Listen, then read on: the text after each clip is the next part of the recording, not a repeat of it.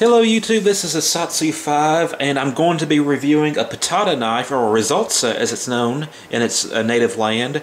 But I feel that my interest in knives deserves an intro.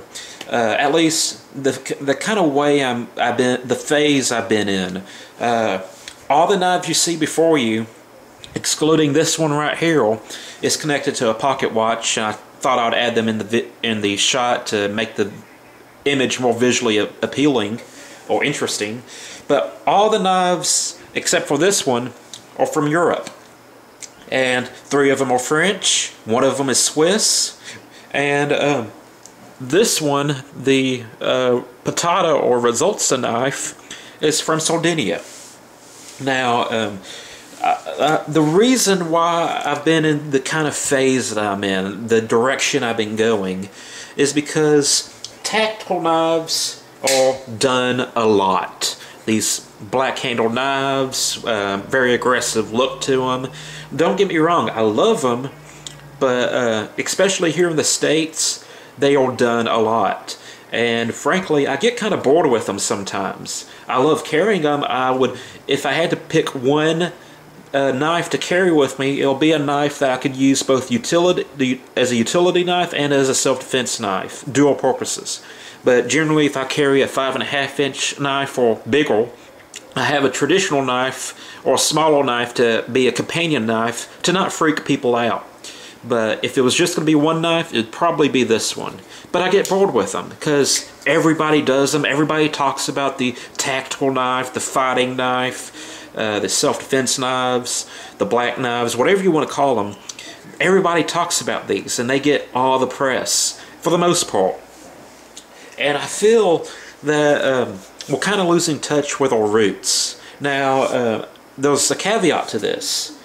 I have a collection of traditional knives, and this is a case trapple. This is probably the most common traditional knife carried in the United States.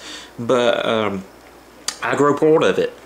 Everybody in the South owns a case trapple, or case knife in general, and it's not uncommon, especially in Texas, or I guess anywhere else in the South or the Heartland. If you see a guy with a cowboy hat, pearl snaps, and Wrangler pants and cowboy boots, it's very common to see them with a leather sheath holding their case trapple. And even if they're not wearing all that stuff, it's still really common to see people carrying this knife with the leather sheath that goes on the belt for easy access. My point is, you see this knife a lot. You see it everywhere. Not this particular knife with this handle material and aesthetics. This is Durlin with a jig bone pattern. But you see the case knife everywhere. And you see the case trapple everywhere. You don't see a whole lot of Barlows. But you see this, the sod buster, and some of the other designs, like the toothpick or the rust lock. You see them all over the place. And my opinion is, if you review this trapple, you pretty much reviewed every single trapple that Case ever made. There's not a whole lot of diversity in there other than the handle material. The blades are all the same. You get your California clip, which I don't know why they name it that, and you get your spay blade. They're decent knives. They'll kind of, I've seen some shoddy things come from Case, but in general, if you spend the money on the nicer Case knives, you're going to get a good knife. But they just bore me. They're not that interesting. I'd much rather have a GEC, but that's for another video. So I get bored with these because you see them all over the place.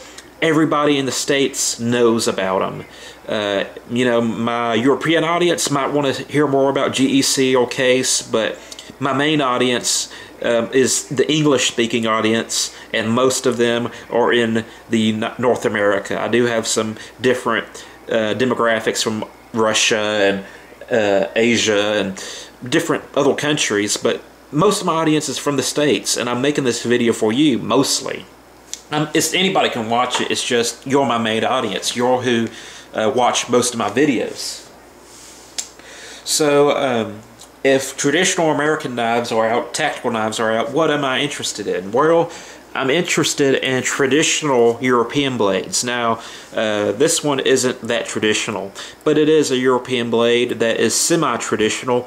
It's a Victorinox. Have your pin blade, can opener, bottle opener, screwdrivers, all. This is an awesome knife. I much prefer this to the case trapper, and in my opinion, this is the ultimate schoolboy's knife or schoolgirl's knife. You know, every kid that's, you know, of age, and the age should be determined by the parent. But this is like awesome school supplies right here. You know, this is the perfect knife to take to school and use as a tool. It's very non-threatening to the sane people, and it's very useful. It's very utilitarian, non-threatening to people who are halfway knowledgeable about knives. So this is like, to me, the schoolboy's knife or schoolgirl's knife, school student's knife, and I love it. But this knife, it gets a lot of press in the United States, and when I say this knife, I mean Victorinox. Most people in the U.S., if they don't get a trapper for their first knife, they get a Swiss Army knife as their first knife, whether it be in Boy Scouts or whatever. This is generally, this or the trapper is one of the first knives that parents give their little kids. So, although I love this knife, I don't feel I'm really doing you a service by reviewing it. I mean, I'm doing you a service, but you already know about it. Most of you already know about it. I want to show you something that you don't get a lot of, that doesn't get a lot of press, that you might not know about. Now, the next two knives are from France. Well, three knives are from France, but these two knives are very similar. We got an open nail, and we get a no-tool knife. These knives are very similar. They both have the turning ferrule mechanism. They're both made out of a single piece of wood. The big difference is that this is mass-produced, and this is made by the oldest cutlery company in France, by one cutler who sees the operation from one knife start to beginning.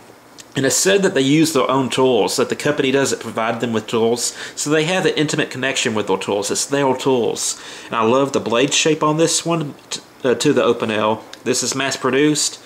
This, not so much. At least I'm led to believe that. And in my opinion, the no-tool is just a sexy or elegant knife. It can be dressed up or dressed down.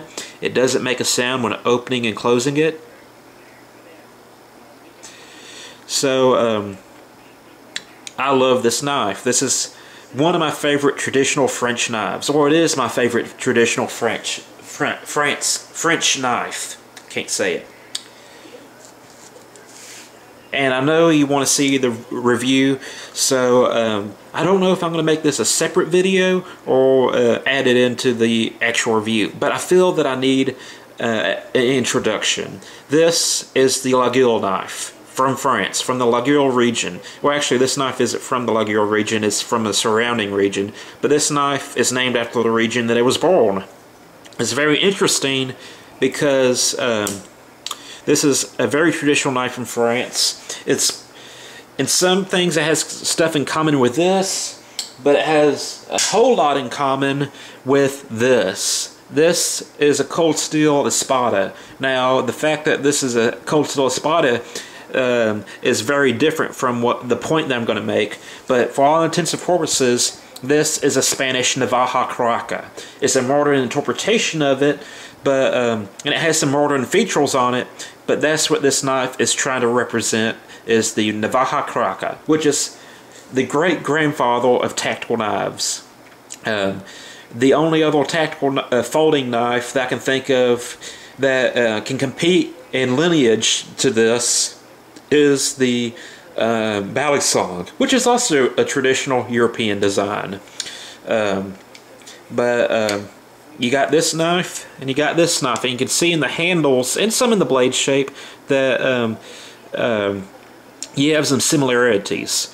And it's also worth noting that the Case Company makes the Texas toothpick, or the toothpick model, directly related to the Laguiole and the Navaja. They all come from the same mold, basically. So I wanted to show this knife to you, and I did. I reviewed this knife, and I'm pretty happy with my review, and I'm happy I got to share it with you, because a lot of you probably never heard of this company, Laguiole en Bloc.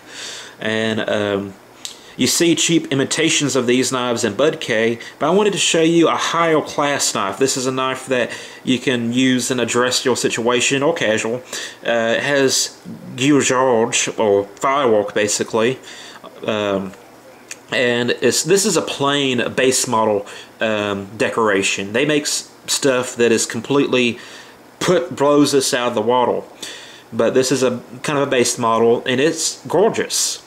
And it's cool. The problem with this knife and most traditional knives is when I use them, I feel like I'm shaking hands with a cat. And what I mean by that is, it's not like uncomfortable in the sense that it's hurting me, but I just don't feel I got a sure grip. It feels like I'm using a pinch grip, and I don't have complete control of the knife when I'm using it. It feels like I'm shaking hands with a cat. This one's a little bit different. This one's, to me, very comfortable to use, but it's not as hand-filling. So that's when the pattada is going to come into play. Now, this knife that I'm about to show you is the knife that I had a dream/nightmare about. If you're a subscriber to my videos, you know that I had a dream about the pattada knife, and I was in Sicily in this dream, and I was trying to find the pattada knife, and I could not find one, and finally I bought a knife from someone who said it was a pattada, and then when I opened the box, it was a pattada knife, and I couldn't get my money back. And then when I woke up, I realized the pattada, or the Risolza, is from Sardinia, and Sardinia is separate from Sicily. They're not the same island. So that's where after I had the dream, I was like, well, I gotta get one now. So I'm about to open the box. For those of you who care about your viewing audience and you want to skip the introduction to the review, go ahead and leave it in the comments. I'll probably post it in the description. But I wanted to tell you why I'm being drawn to these knives. And this is kind of a base model, but it's beautiful, and it's definitely a cool knife. Well, oops. Here it is. Sorry, I had to do that. This is the original box it came with. There's the certificate of authenticity. It comes with this pocket sleeve, leather pouch, but it's not a sheath. And here is the knife.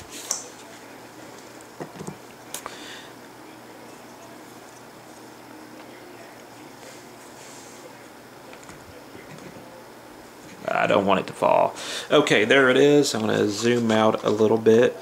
That's the knife. It's relatively massive compared to other traditional knives, traditional European knives. The only other traditional European knife I can think of that dwarfs this is the Spanish Navaja Caraca. And this specific one is made by Vittorio, maybe. I'm extremely dyslexic. Vittorio Muro and Sons. That's and Sons. These are Sardinian names, and I have a hard enough time pronouncing English names and English words. So pronouncing words in other languages is hit or miss. Sometimes I can pronounce them easier than English words, like Navaja Caraca. I can say that right. In other times like this, I can't get my tongue to move the way I want it to. But there was a certificate of authenticity. Let's talk about the knife. It comes in this beautiful presentation box. You can give it away as a gift. this is a base model, and it has the myrtle blade shape, myrtle leaf blade shape. This knife is actually getting a good bit of recognition from other companies. There's two Italian knife companies that sell to the U.S. One of them is a pretty well-known Italian company, Fox Knives. They were actually producing the pattada knife that Spatelco is selling in the ethnic series. So Spatelco finally came out with one of these in the ethnic series. As you know, I'm a fan of the ethnic series, not always of the knives themselves, but I like the fact that they have the ethnic series. It's something I'm interested in, but I don't love all their knives. So they came out with this in the ethnic series with modern materials like G10 pocket clips. I think might be S30V blade steel. No, it's N690. I remember it was N690, which is a common European steel. This is stainless steel. This knife is forged, handcrafted, and there's not a whole lot of stainless steels that are forgeable, to my knowledge. I know the 440 series is forgeable. I don't know what else is. So I'm going to assume this is a 440 series. It might be something different, but for the sake of the review, we're just going to call it stainless steel. The handle material is ox horn. Now, it's worth mentioning that the traditional knives are made out of a ram's horn or sheep's horn called mouflon, if I'm pronouncing that right. And this handle material is beautiful. It has a lot of different colors in it. It's more rustic looking, and it's more expensive because this ram's horn is protected. You can't kill them to make knives. I don't know what the laws are to kill them for food, but it's the indigenous sheep around there, and they're very high regarded. They say that domestic sheep came from the mouflon ram, and you know, so they're protected, but they're still used. So I don't know all the specifics, but I do know that they make cheese from their milk, and I don't know if they kill them for food, but when one dies naturally or for harvest, I'm going to say that, they make a knife handle that is in this exact same profile, but it's just a ram's horn. It's not ox horn. Now, to tell you the truth, although I love the ram's horn version of this because it's traditional, it's what the average Sardinian would carry back in the day, but I personally like the black handle better because this kind of fits the same role as this knife. It's more dressy, and when I carry a traditional knife, it's for one of two reasons. I'm trying to dress up my EDC, or you know, I'm dressing up the EDC, I'm carrying a tactical knife, and I want something that's elegant, beautiful, easy on the eyes to use in front of people who might be sensitive to knife carry. Now this one is a pretty massive knife, but it's still very elegant, still in my opinion very beautiful, and it's really, really cool. So these knives kind of fulfill the same purpose, but although this one is a little bit more capable in some ways it isn't. So there you go. These kind of fit the same bill for me. Now, it's worth mentioning this ain't solid black. It has some discoloration right there, some white. As you can see, it adds some visual interest. It's not just a solid block. Although the solid block makes it elegant of color, this allows this white, lets you know that it is actually horn, and it's not a man-made synthetic, although they can man-made this image, but it just adds a little bit of visual interest to it, you know. It just visual interest, that's all I can say. Now it has some worked bolsters, which, you know, add to the visual interest. It's pinned this is not a back spring. This is a back spacer to give something for the pins to hang on to. You also notice that the handle is contoured, it's rounded. It does have some facets, but it's rounded. So it makes it comfortable in that sense. Now the pattada knife does have a pretty cool history. It was the knife of the herdsman. It was the everyman's knife. The same way that the Swiss boys are kind of expected and to carry a Swiss Army knife, and it's just, you know, part of the culture. The same way that the La Gueule knife or the Nortel, the Opinel is part of the culture in France, although France has many different regional knives. And the Spanish Navaja is to Spain. They're regional knives, and they have an impact, or they have an identity with the region that they represent. Now, it's also worth mentioning that there are a couple different Sardinian knives. Some of them have a kind of a sheep's foot or blunted tip, you know, like that. Because of a certain time period where pointed blades were not smiled upon.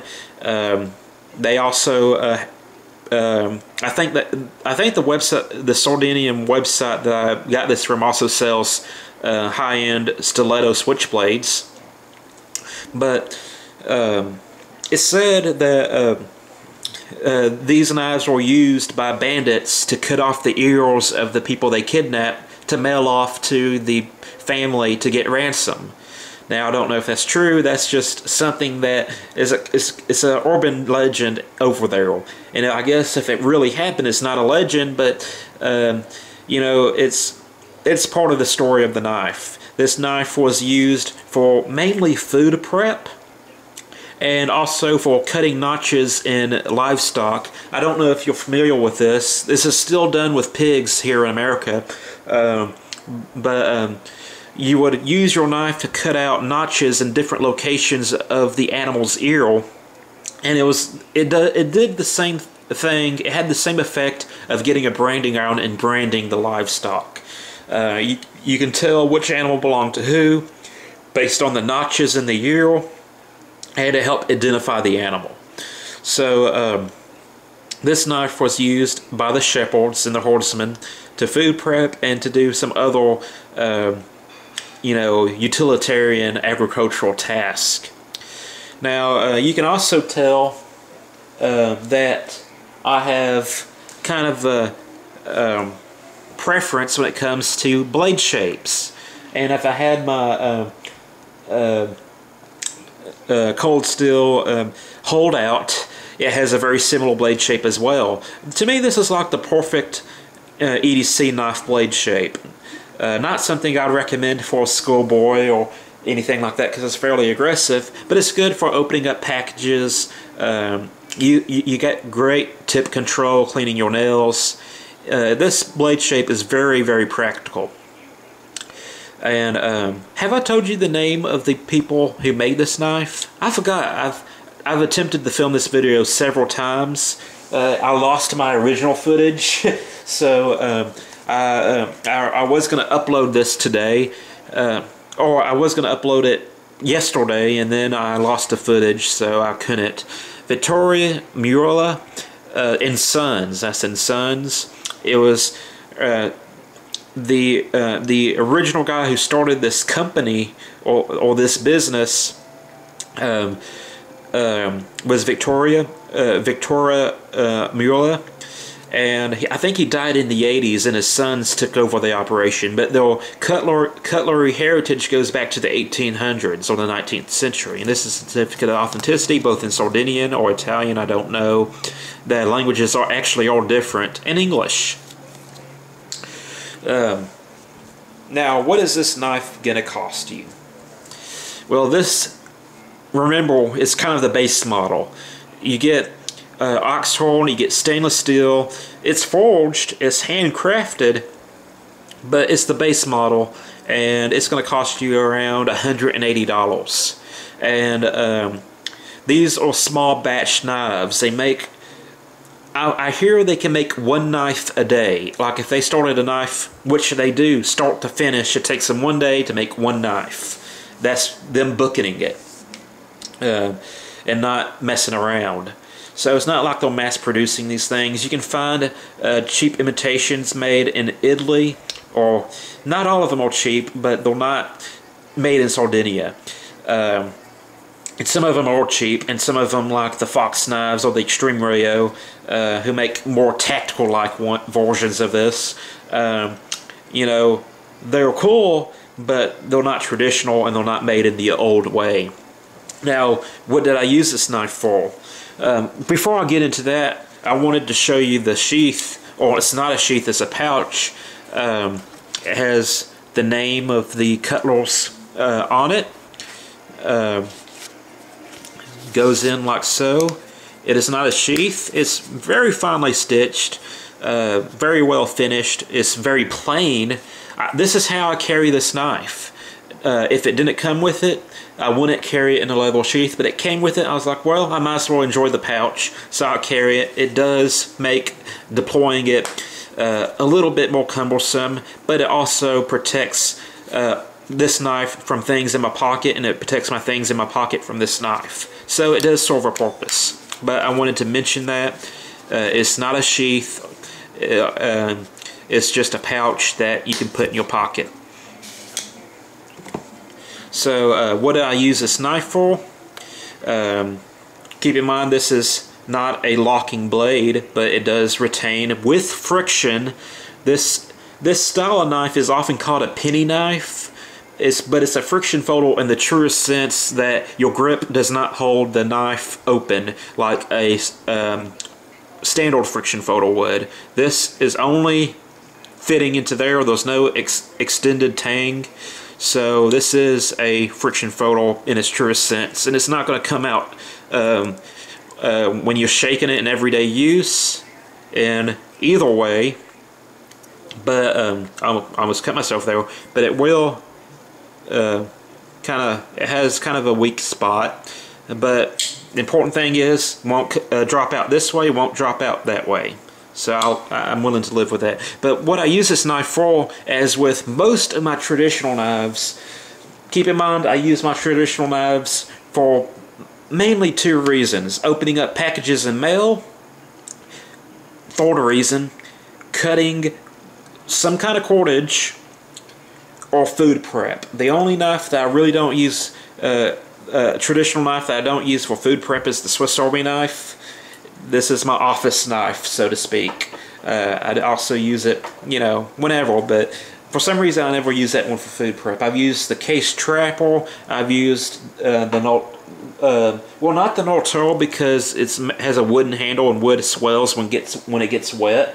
Or this type of handle swells when it gets wet because it is the handle, and it's pressing up against the tang of the knife. This one I use for food prep, and it's in contact with metal, not the wood. The wood is a handle scale, so moisture doesn't affect this as much. But this knife, this is like the ultimate traditional food prep knife, and I'll give you some reasons. You get the point, which is good for opening up packages of food, depending on what you're eating, if it's in a shrink wrap or whatever. You get a relatively long blade for a traditional knife. It's over 4 inches. I think I have the measurements with me from the last time I filmed this video. Let's see if I do. 4.7244. So it's almost 5 inches, but it's 4.7 basically. And that's a lot of blade for a traditional knife.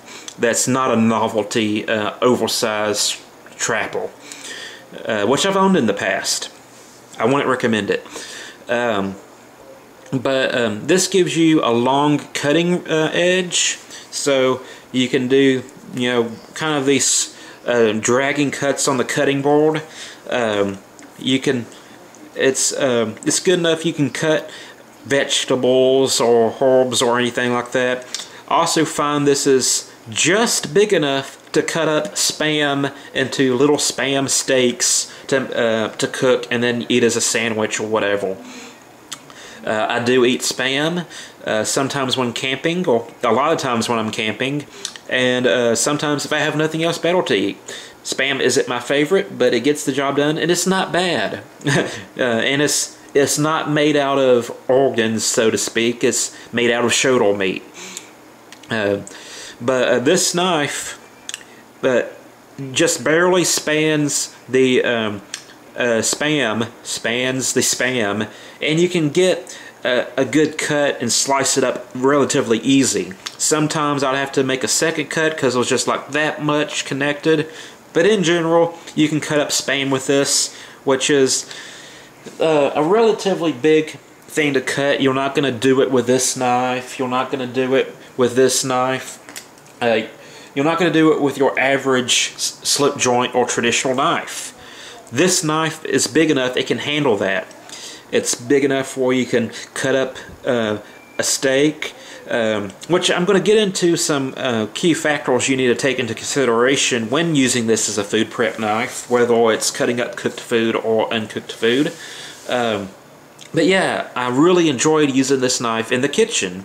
And if you're the kind of guy who likes to have their personal steak knife, carry it with you, you can use this. Now, it should be stated that if you use any of your personal knives as a personal steak knife in a restaurant, you're going to be rubbing the blade on a ceramic plate.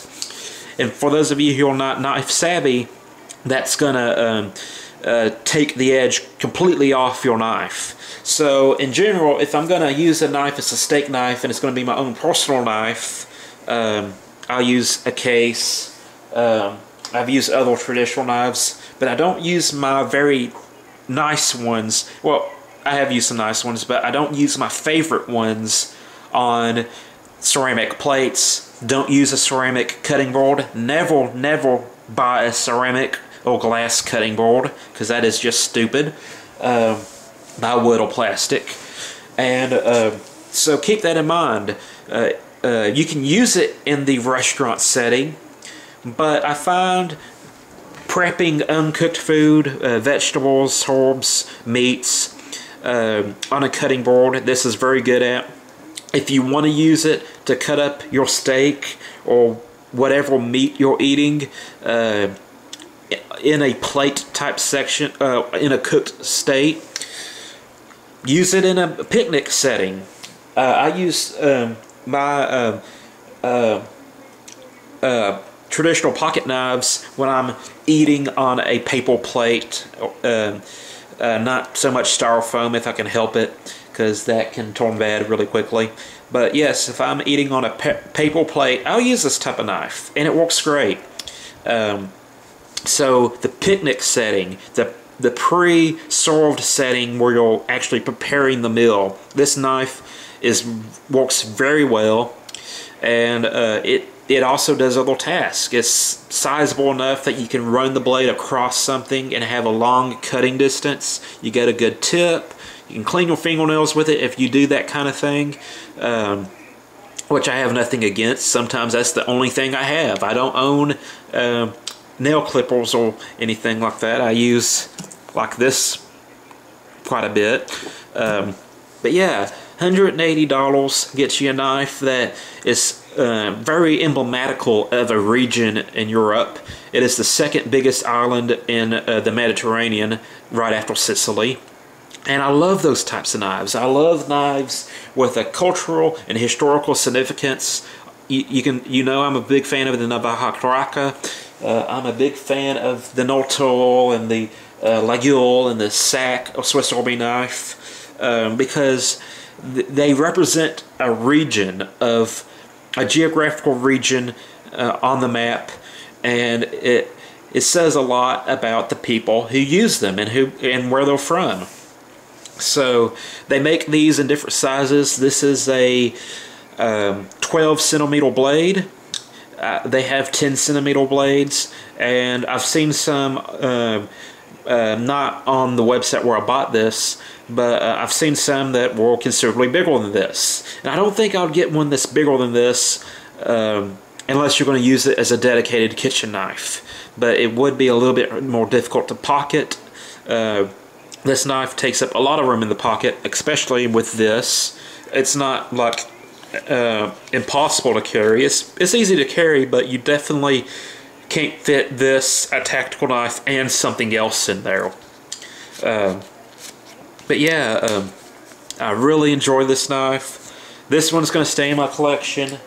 I'm probably going to sell this one and eventually get a pattada, which is like the Rolex version of this. Well, maybe not Rolex, but you know, BMW maybe. It's not custom, but it's close to it. And I wanted, the whole point of this video, other than showing you the pattada knife or the Risolza, is to share with you the European blade culture. You know, this is my first French knife. It's also my first custom knife. It was my first knife that I spent over $100 on, or actually over $500 on. This is made by a French knife maker that I consider a friend. I don't talk to him very much, not like I used to, but if I ever go to France, I'm going to look him up, Bastinelli from Bastinelli Creations. You know, I want to share with you the European blade culture, because that's where we inherit our blade culture. The Native Americans really didn't have a metallic blade culture. There was a small area that had copper blades, but for whatever reason that never caught on. So, but yeah, it's not only a part of the European heritage, it's kind of a part of the American heritage. Like I said, the Navaja Caraca both influenced the French design l'Aiguille and the case toothpick. So it's very much still a part of our heritage. And I wanted to share that with you. And that's the main point of this video, not only to show you the knife, but to share a realization of they got good stuff over there. Or the Japanese, the Asian knives that are made overseas also get a lot of airtime. But over here, we just don't hear about these knives that much. And so I wanted to share with you. And I know I'm repeating myself because I so enjoyed these knives. So that's it. I hope y'all have a great day. I'm a Satsu 5, and I'm out.